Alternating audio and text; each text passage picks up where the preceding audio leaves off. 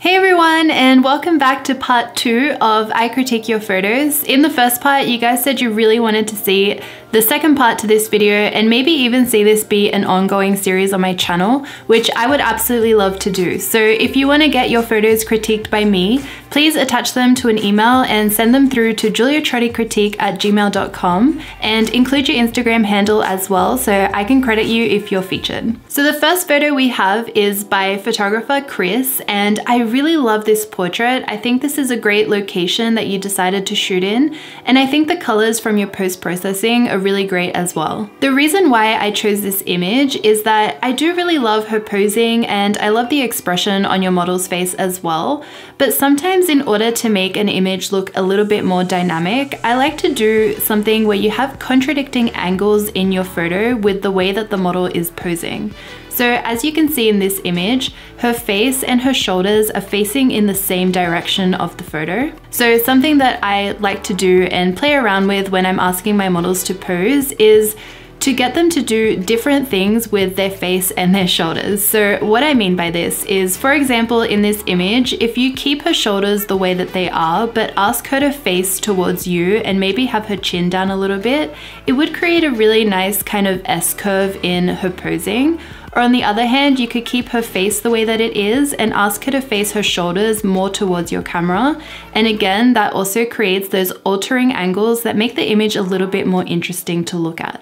In saying that, you can still definitely pose this way. There is no right and wrong when it comes to photography, but that is just a tip and something that I like to do when I'm taking portraits. This next image that we have is by Sony, and I think this is a really interesting location that you decided to take this portrait. I also really love the lighting. It's falling nice and evenly on your subject's face, which is great. Something that I'm finding a little bit distracting in this photo is the fence that's kind of falling right in front of your subject and is a really big kind of focal point in the foreground. Something that I would recommend to maybe improve this kind of photo is to get your subject to come forward one of those panels on the fence so you don't have two distracting things in your photo, maybe only just that first one. And also this kind of looks like maybe it was shot on like a balcony, but it kind of looks like the corner of a balcony. I would also maybe take a step to the left as a photographer so you're not on as much of an angle on the fence, and it might be a little less distracting that way as well. You could have also asked your subject to lean her arm on the top part of the fence, and that way you could have eliminated that foreground blur altogether and have your focus go straight on your subject instead.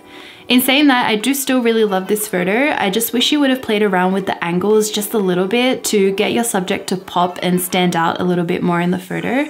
But it is a beautiful image overall. I also love the expression on your subject's face, and yeah, thank you so much for submitting your photo. Our next image is by Esteban, and I absolutely love this portrait. Like I said in my first video, I think it's really great when you guys, and me included, experiment with different lighting techniques and taking photos at night. I love the way that your model is posed, and I love the background, and the color grading is really great as well. The only thing that bothers me just a little bit in this picture is that I wish it was more aligned in the background. You've got all these really great leading lines in your background going straight to your model to bring all the attention to her. So if those were completely straight and aligned, they would be slightly less distracting than they are at the moment. It kind of looks like it might not be your fault though, because the lines of the stairs are completely straight, and then kind of the side barriers are a little bit uneven. So something that you can do is actually play around with the transform tool in Lightroom to try and get those lines to be as even as possible. But aside from that, I think you did such an amazing job on this photo and I really love it. Our next image is by Juan Carlos, and it is a beautiful portrait taken at dusk. I love the light that's falling on your model's face. It really makes her stand out from the image. I also really like how you didn't make the horizon line chop right through her face, which I tend to do sometimes in my photos. So having her face against the bright sky really makes her stand out in the image. Something that I'm finding a little bit distracting in this photo is that brick wall that's on the bottom right hand corner. I feel like because it's a solid color and it's lit up pretty well in the photo, it kind of detracts a lot of attention from your subject, and my eyes kind of tend to dart from your subject's eyes down to the bottom right hand corner of that brick wall and kind of go back and forth. So I kind of wish that maybe if you had moved to the right a little bit and had that beautiful bokeh on the left side be on both sides of the background, it would have been a really stunning image. Something that you could try, since you have already taken this photo, is playing around with the adjustment brush in Lightroom.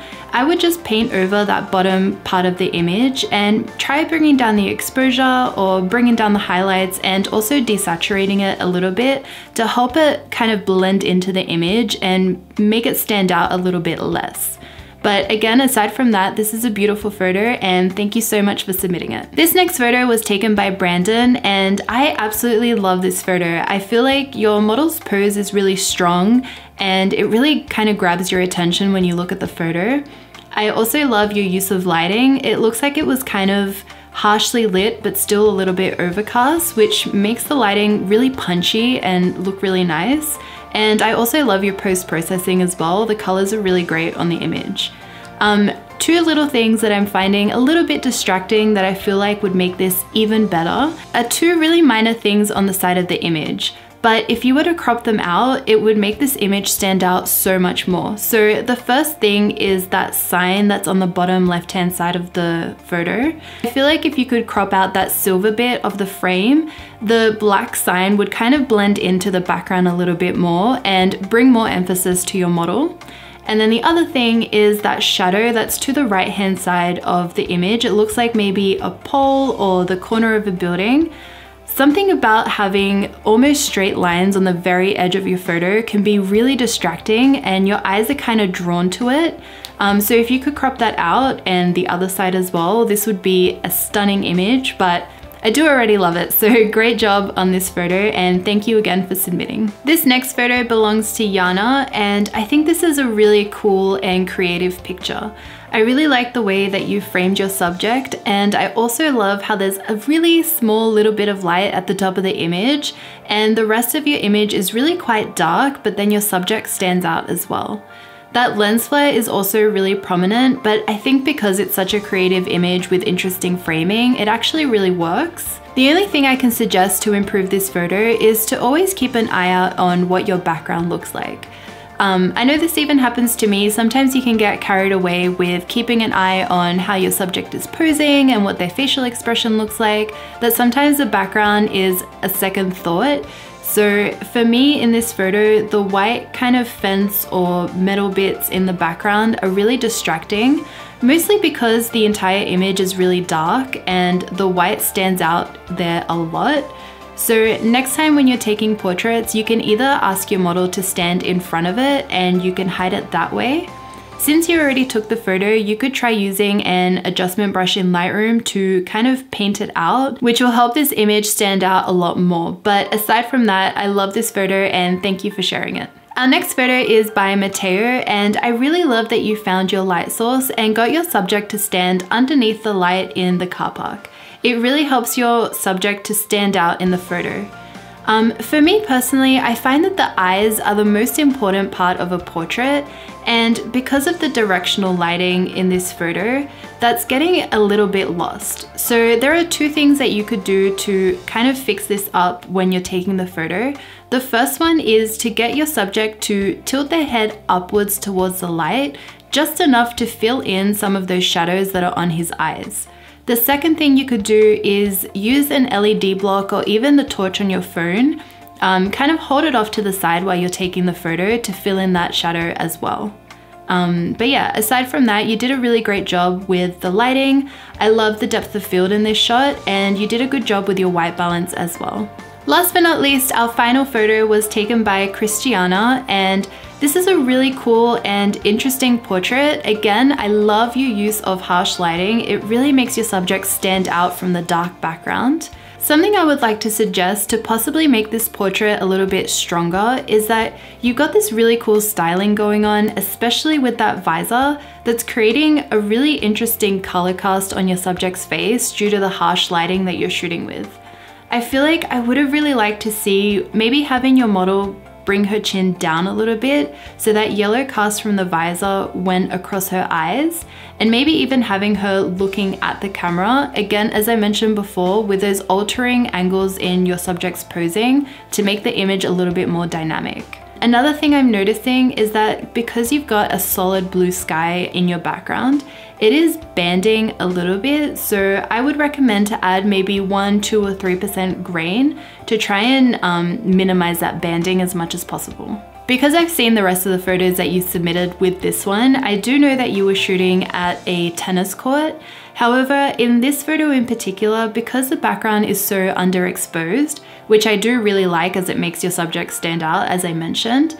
However, you can see the white kind of line from the net that's in the middle of the tennis court. And when you're looking at this image on its own, you might not really be able to guess what that is. So I would possibly just clone that out with Photoshop or Lightroom to just make the background even more solid. But again, aside from that, it was a really nice photo shoot and I really like this image. So I really hope you guys enjoyed listening to those critiques. I hope that maybe helped you in some way with your editing or when you're taking photos. But otherwise, thank you so much for watching, guys, and I'll see you all next time. Bye!